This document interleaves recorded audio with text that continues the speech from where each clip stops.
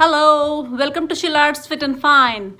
Today we are going to work on the butt and the thighs, especially this for ladies is pretty sensitive area. So we are going to tone it more and more every day if you do it. Actually, I would suggest do alternate days, the leg workouts. That will give you a pretty good toning to your legs, right? So I'm going to demonstrate one normal squat, another is a sumo squat, and third one is a little variation in the normal squat, which is a wider and an inner type of normal squat. So let's give it a try. So I'm going to grab weights. It's totally optional.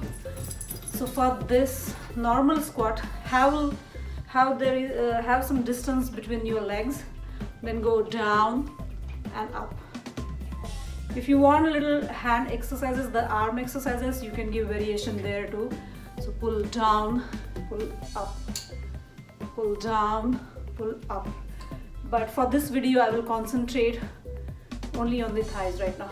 So 1, 2, 3, 4. You will do such 8. From the side again, I'm going to show 1, 2. So you have to go down till you feel the stretch in the butt and the back side of the thigh, right? So 1, 2, 3, 4, 5, 6, and toe in the front way, 7,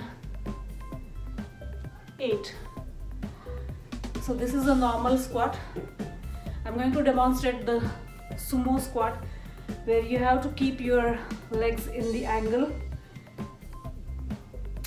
Put the legs towards that wall and this one towards this wall.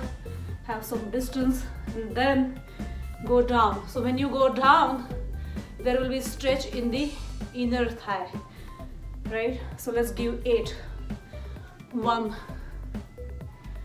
2, 3, 4, 5, 6, 7, and 8.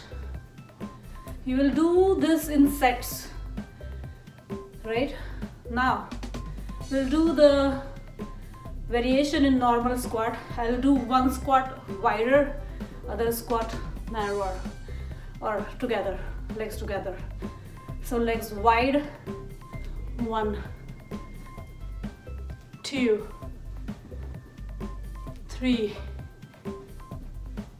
4, 5, 6, 7, 8. That's about it. Enjoy the 3 squats workout. Stay strong, stay fit, and fine. Visit Shillard's. Please like and subscribe. Thank you.